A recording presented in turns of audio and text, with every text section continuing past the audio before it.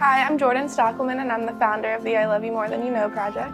And I'm Brittany Sheldon and I'm the co-founder. The I Love You More Than You Know project is a 501c3 nonprofit organization consumed of advocates who are compassionately dedicated to fighting against addiction, ensuring those affected by addiction know their fight is worth it and someone out there loves them more than they know.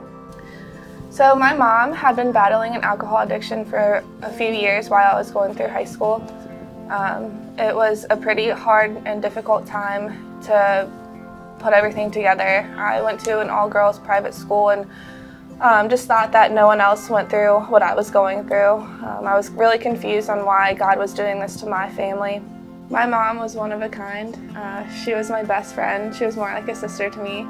Anytime she walked into a room, she lit it up with her smile. Her laugh was very contagious, and she was just the most beautiful woman I've ever met, and I'm so blessed that she is my mother. So I was in high school when my mom, when we realized that my mom was battling an alcohol addiction. At first it was kind of hush-hush. For many years it was a secret after that.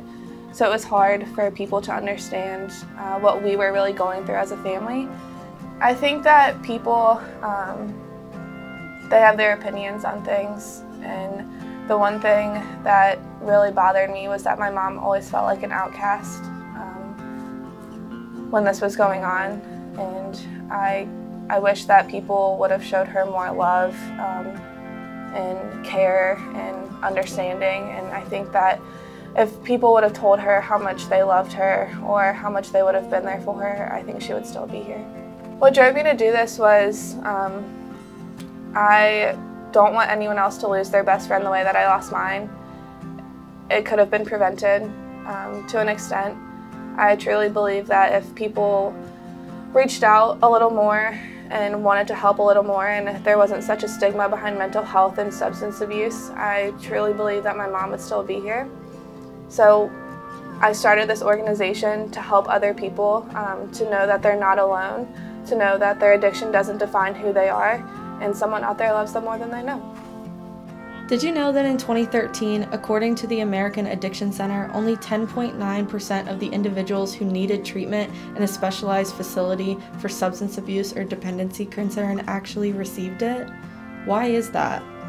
According to Addiction Campus's resources, the three big reasons include denial, shame, and cost of treatment. So how can we raise this percentage? We can talk about and end the stigma with mental health and substance abuse.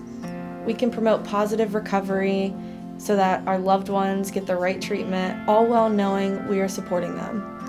We don't know what someone is battling behind closed doors, but what this organization will do is show them that someone out there loves them more than they know, and let them know that their fight is absolutely worth it and addiction does not define who you are. Thank you for joining us. Thanks for listening to my story and considering joining my project in memory of my mom and all those battling an addiction. Remember to check out our website and like us on Facebook. And remember that someone loves you more than you know.